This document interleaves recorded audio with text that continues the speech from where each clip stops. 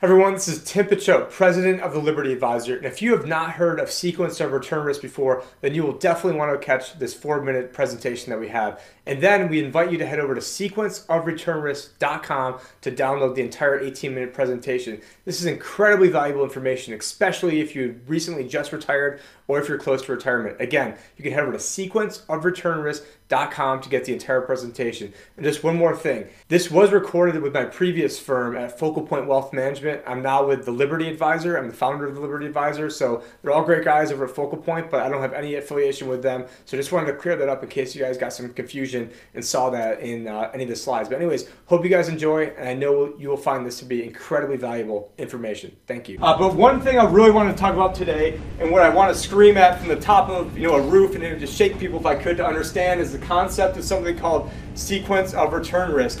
And what that is first I'll start off and give this example where this shows person A and person B, and they both have the exact same returns except they're the mirror of one another. So they're just flipped, the inverse. So they average the same, and since they're accumulating funds, they both end up with the same amount of money 10 years later because they're not withdrawing any funds. So there's no sequence of return risk when you are accumulating funds. But however, when you start introducing losses into the equation, so let's say you go down 20%, you have to go back up 25 to get back to even. If you go down 50%, you have to go up 100% to get back to even. Some more people are familiar with this concept, but what they're not as familiar with is, let's say you're withdrawing 4%. So you've got $1 million, you're taking $40,000 a year out to live on. If that's the case, if the market goes down 20%, you've got to go up 42% over the next 3 years to get back to even. So if you go down 50%, you actually have to go up 132% just to get back to even. So a lot of people are not aware of this. And where this really comes into play is before I showed you what was happening when you're accumulating funds. Now this is what happens when you're taking distributions. So you've got two people, they've got the exact same scenario going on. They're both taking $50,000 a year out. They both started with $1 million.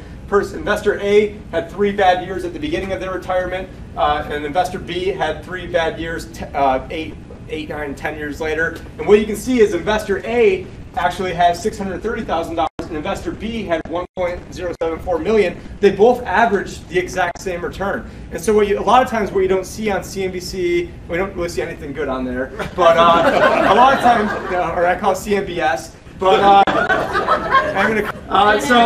so a lot of people don't understand that no one can predict what the market's going to look like the day they retire. And so if you retire and then all of a sudden you've got a bad year, if you didn't have an advisor that already proactively planned for that, you're probably in for some bad news, because now this person that has $630,000, they're going to be in a rough spot or go out of money. But now what I want to do is I want to give you a real life example of how this has actually worked in the past. So the source from this is Prudential and the Limber Fact Book. This is someone that started off with $500,000. They were withdrawing 4.05%, 60% stocks, 40% bonds. And what I want to show you is that if the person that started off with $500,000 who retired in April of 1970 after 30 years had a little over $2.5 million left.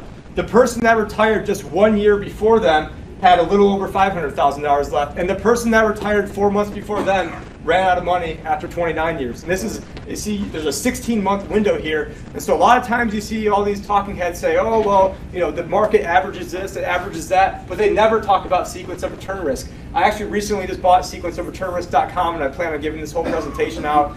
Thank you for watching. If you want to see more, please head over to sequenceofreturnrisk.com. Thank you.